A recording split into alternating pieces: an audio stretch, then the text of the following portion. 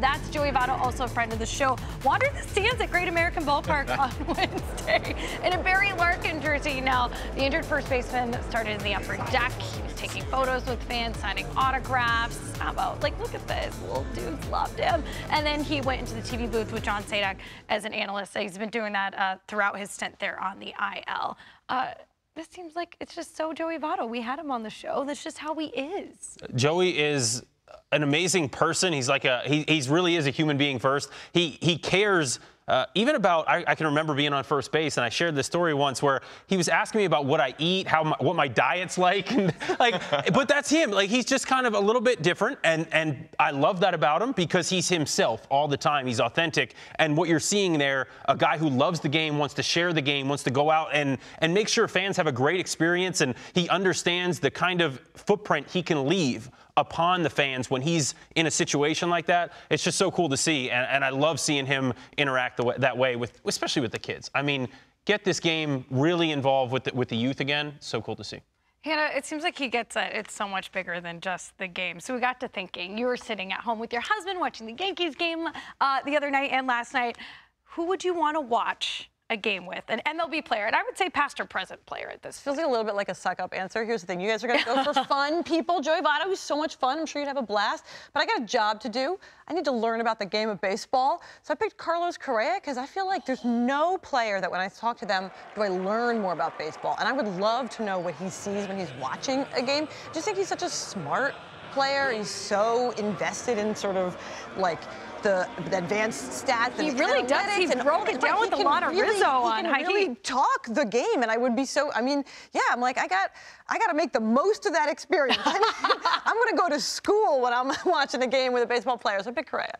I think that's a great pick. I think it's a great pick, and I'm going to say Correa looks like a fun guy too. So I think you get a little bit of both. I'm going to go. I went kind of along the same lines, and for me, it's Shohei Ohtani, and it's very simple. Look, this guy has had experiences playing the game that even I and most big leaguers haven't had and will never have. So I would just love to hear kind of his insights. But he also has the insight of being a premier big league pitcher, a premier big league hitter.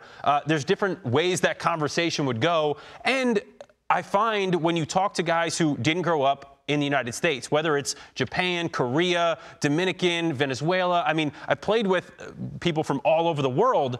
You just get different and interesting viewpoints, and I love that. And I think getting to sit down and watch a game with him and talk to him about what he sees, what's going on, I just think you would hear so many different angles of the game that maybe I would have probably never heard. Okay, but you have watched baseball games. Yep, a lot. Players. Who is your favorite that you actually got to watch a game with? Oh, there's so many. I mean, I've been on the bench with a lot of guys I love talking. Actually, Chris Young, who's part of this network right now, being at a game with him and talking baseball with him during the game, and you know, we're just sitting there, we're on the bench, we're watching. You learn a lot. Just you're talking about your approach, what you would do in certain situations, what you're seeing. You know, if an outfielder makes a play, if something happens on defense, there's always engaging personalities. And as a bench player, that was something that it really helped me stay in the game, not just for those specific games, but if I went 5-6 days in between a start, that really helped me lock in for my approach my next start and kept me kind of where I wanted to be. And I think that's the best thing as a bench player.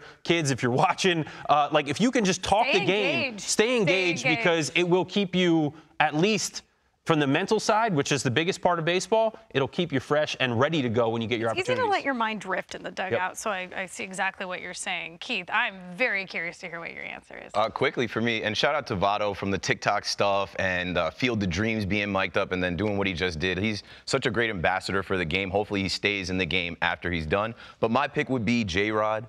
Julio Rodriguez. He's a young phenom. He's my favorite young player in the game.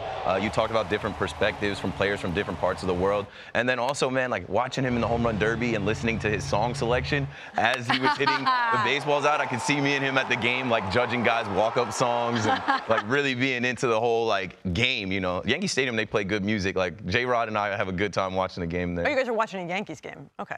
In That'll person, probably never not on happen, but, television. you Of know. course, yeah. He's like, we're not going to watch Mariners. We're watching the Yankees. Me and J-Rod and Legends chilling, watching No the big Yankees. deal, eating prime rib, unlimited hot dogs. Yep. I think I'm going to go with a backstop because they're kind of the field generals, and I'm not just sucking up to Anthony Rucker here sitting to my left.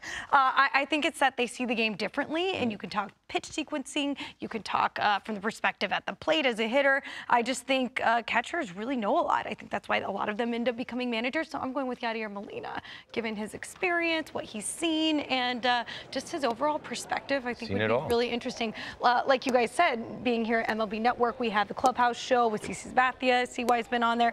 Multiple former players who bring such interesting perspectives that I've always enjoyed working here just for that. In and of itself. So Yadi, I think, is the person I'd like. It's a great one. I mean, I would love to. Let's talk to Yadi. I would learn, even though it's the same perspective I've had, I would still learn a ton from him. So, man, the things he's seen and accomplished.